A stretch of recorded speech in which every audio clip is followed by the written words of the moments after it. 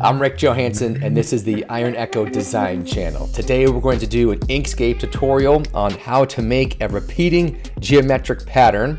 And this is meant to be a beginner intermediate level tutorial. So if you're just starting out, I'll try to make the steps nice and easy. And if you have some experience, follow along and you can modify as you please. So here's several examples I put together. This is a line art version you can do. Here's a grayscale one that we're going to do today, and then you can always colorize it later.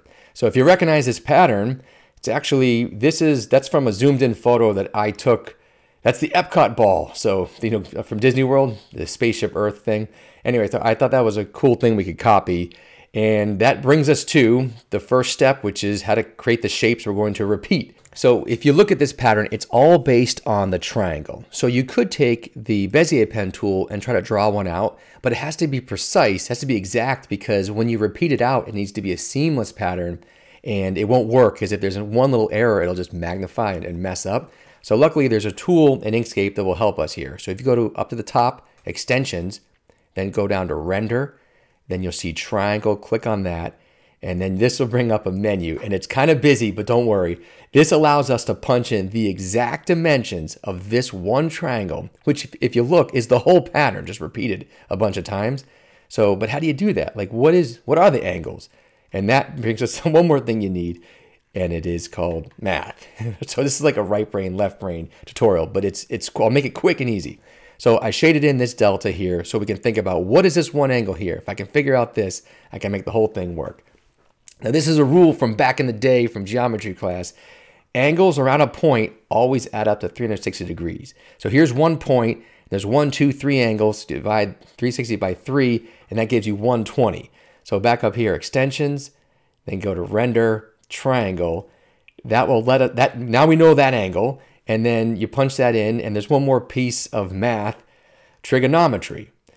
The inside angles of a triangle always add up to 180. So if we know that's 120, and these two are equal, then it's 30, 30. So that's what we're going to punch in. So back onto your triangle menu. Don't worry about these lengths. That's if you want to draw like a different triangle. This is all vector, so it doesn't matter the distances, but the angles matter here. So angle A, angle B, angle C. If you have it on mode from sides A, B, and angle A, just type in 30 for the angle A, 120 for angle B, and 30 for angle C. Then click apply. And here it is. This is the rendered triangle, and we'll close out of the menu and we'll bring it into some open space, and now we can make our pattern. And we can do it with confidence knowing this is the perfect dimension. So I'm going to scale it up a little bit. So if you hold shift and control, then you can draw it open, and now we can play with it. So let's actually move into some open space here, and then I want the reference photo so you can see what we're doing. All right, so if it's selected, do Control D, that's going to duplicate it, and then pull one out, and then see these like arrows here. If you click on it, watch what happens. It'll turn it around perfectly. Now we need to line it up, and then have it like collapse onto it. And there's kind of a cool trick there. So get your points as close as you need to be, right about there. And then if you actually click on it again, and so you see like the curved handles, which allows you to rotate it. You see this like hash mark, this plus, that's like a pivot point. So draw that down and put it down on that corner. And it's going to be a hinge. Watch this. So if you zoom in, get it exactly where you want it, because this is important here. So get it right on the hinge point, and then watch what happens here. If you go back up to the hinge, let's center this so you can see the effect. Grab the handle, and then you just draw it in. This hinges perfectly. And then to make sure you got it right, I'm going to change the color of this line here. So I'll go to Shift and then hit red. And then Shift lets you choose the stroke color. So Shift, I can do any color, blue, but red's easy to see. So now I can zoom in, and that is where we want it.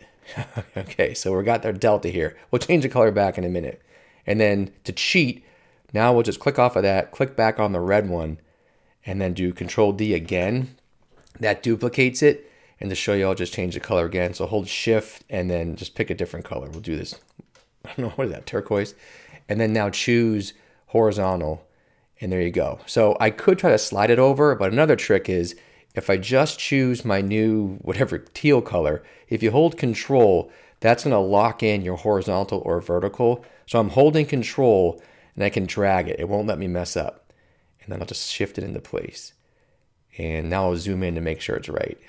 Oh, see how it's like not perfect? In this case, we do, normally I like to go fast, but in this case we need to be as precise as possible. So I have it selected. I'm gonna nudge it until I get it in there. Actually, there's a point I wanna bring up.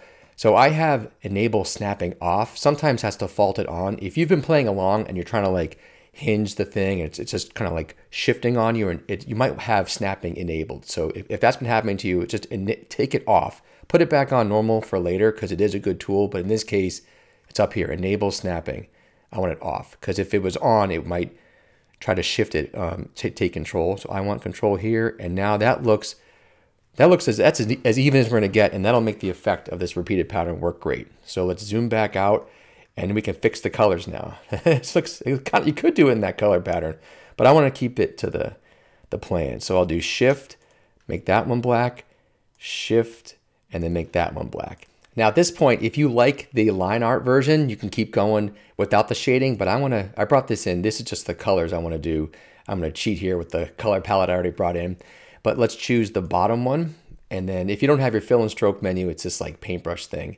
So this is my menu up here. I've got this one selected. I'm going to choose my fill, and then I'll do eyedropper and then the bottom. Now I'll go to this one. I'll go to eyedropper, this one, and then I'll choose this triangle, eyedropper, that one. All right, so then there is my initial base piece. So let's group the whole thing together. So I grab the whole thing, Control G. Now I'll do Control D to duplicate it, and then back to these arrows again. I'll just reverse one so it's the other direction. And then the same trick as before, I'll click the top one, hold Control, and it'll lock it in on the vertical axis here. And put it near. I'll zoom in to make it precise as possible. Okay, zoom back out. Let's fix the colors on the bottom. So again, I'll go to let's just choose one of the triangles here. If you double click, it'll just isolate one. Choose fill, that is down here will be that color. Choose this one, fill, this color, and then this last one. All right, okay, so it kind of looks like the Ethereum logo. Is this subliminal here? All right, so let's group this whole one together. So grab it and then Control G. The whole thing's grouped. I'm gonna duplicate it. I'll leave that one there in case we have a crash. Good time to save. So File, Save. Okay, before we go ahead and put it together into the part we're gonna stamp into the repeatable pattern, I wanna change the stroke because this is nice and heavy. We were scaling it. It's good to see for the tutorial. But if you go up to your stroke menu, if the whole thing's selected, go to stroke, I'm gonna change it to 2.5, and I'm on millimeters. So if I hit enter, and that makes a nice thin stroke around each shape. I just like the look of it better. So now let's go ahead and make this thing repeat. All right, so I'll do Control D to duplicate it. I'll hold Control again so I can slide it over in the same axis. Is that good? That is pretty close. Okay, that's good right there. And then because we want the different deltas to kind of have like the look of depth, I'm gonna flip this one upside down. And then actually, I think I'm gonna flip it one more time to the right. And then that'll give us, you'll see what happens when it repeats. So let's group this, Control G, Control D to duplicate. I'll hold Control, I'll move it over, and then just make sure, pretty good.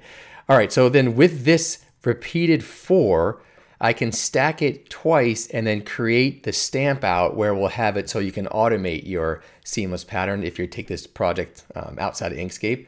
So let's go ahead and do that. So Control D, and then as you're doing this, if I just line it up, see how this color, that color together, I want to flip it because I want to have some contrast. Same thing for the one on top. I'll Control D, duplicate that one. And then if I put it there, it already has the contrast. And now we can go forward. So all we did was we just created this pattern, and now we're going to make a box in the interior and then stamp that out, and then that will repeat for infinity. First, you want to group the whole thing. So get all of it and Control G, and then grab your Create Rectangles and Squares tool. I have it set to green, something very easy. And we're going to go from this point, these 4 points here. So just watch this. I'll make it roughly where we want it, and then we'll zoom in to get it precise. I don't need, so there's my green. First, opacity down here, get it down someplace where you can see better, like around 50%.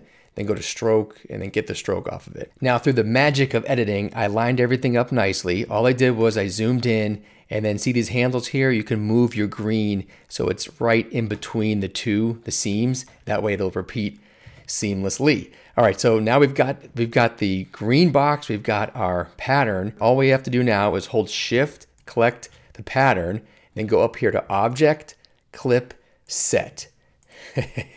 And there you go, we did it. Okay, so let's zoom out. I'll show you how to repeat it now. So one easy tool you can do is if you go to Edit, Clone, Create Tiled Clones, and then the menu doesn't always pop up for me. Click off of it and then click back on the menu, and then there you go. Okay, so basically rows, columns, 6 by 6, and we'll do 5 by 5, just see what that looks like. 5 by 5, it's selected, give it some space. Actually, we'll zoom out so there's plenty of space, and then create. And there we go. There's our. So many years ago during college, I worked at Epcot for one summer, and it was one of the best summers of my life. And now, all these years later, I can say I can recreate the look of the Epcot ball, and you can too. So thanks.